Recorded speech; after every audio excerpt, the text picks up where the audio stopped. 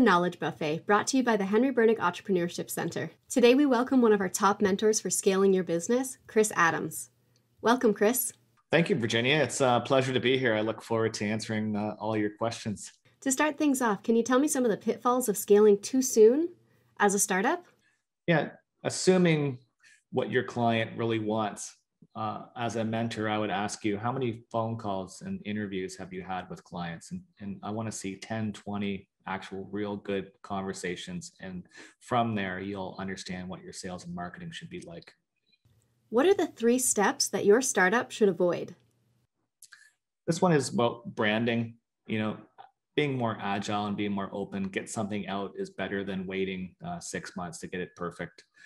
This would be also spending too much money at a beginning sort of showmanship on kickoff to the launch party. Those are the types of things that I'd want you to avoid. Could you give me 5 qualities that founders should exhibit when raising equity? Yeah, fire and passion. My kind of crazy, you got to be a little bit crazy. Humility, you got to be able to take some advice and some constructive criticism. You got to have resilience, and you're going to see ups and downs. And then one of the biggest things for the angel network would be understanding that if there is a problem, what are 2 or 3 solutions, and having the confidence to go with one of them. How can you understand the customer journey and match that content to your business's journey? Absolutely. So truly look at how the client is going to utilize your product and service, and start to write blogs or stories around, first of all, getting them to be attracted to buying in the first place. And then secondly, once they buy, it hasn't stopped yet. You have to get them to implement it and use it. And you don't want them to stop using it. And if you did it really well, they will start to recommend your product and service to other people. What are some early round legal considerations that startups should know?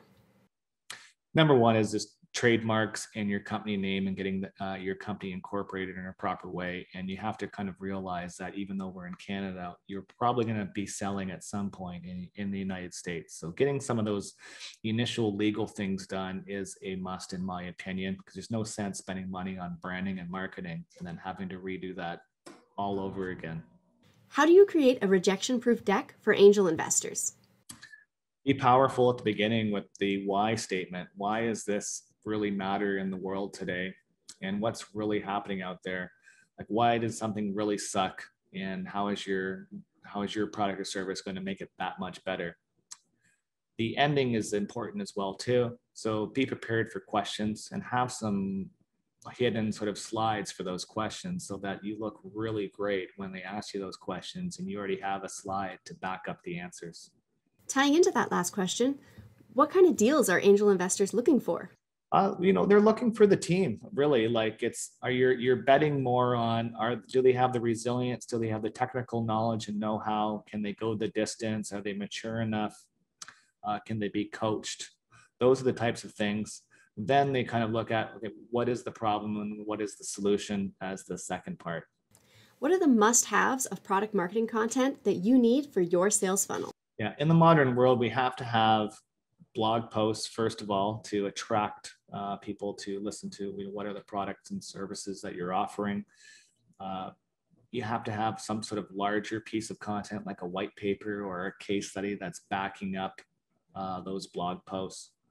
And then you have to do a lot of social media to get people to read the blog post, to potentially download the white paper, to potentially want to call you or be engaged with your product or service. So all that in written format, but in 2021 and beyond, we almost have to do almost the exact same extent of that, but in video format too.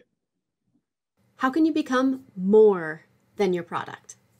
Well, this is customer experience in my part. And an analogy really is just having the exact same customer experience. Like going to Starbucks, I have the same coffee, the jazz is playing, people are smiling at me.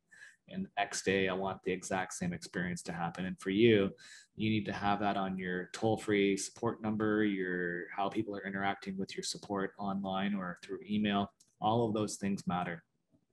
Are you selling a vitamin or a painkiller? And why you should be more of a painkiller than a vitamin? It's true. It's absolutely true. The easiest analogy here is if you have a headache, you'll travel to Shoppers Drug Mart and you'll buy some aspirin to solve that problem. You probably won't get in the car and go to Shoppers Drug Mart if you're just feeling like, hey, I want some Flintstone vitamins today because I feel like I'm gonna, do better. You can probably hold off for a few months before making that decision. So think of that when you're doing your product and service. What is the exact pain point that you're trying to solve? And make sure that you're hitting hard in your marketing around that. Thank you for joining us on the Knowledge Buffet today. We are going to take these little snacks a la carte and see you next time.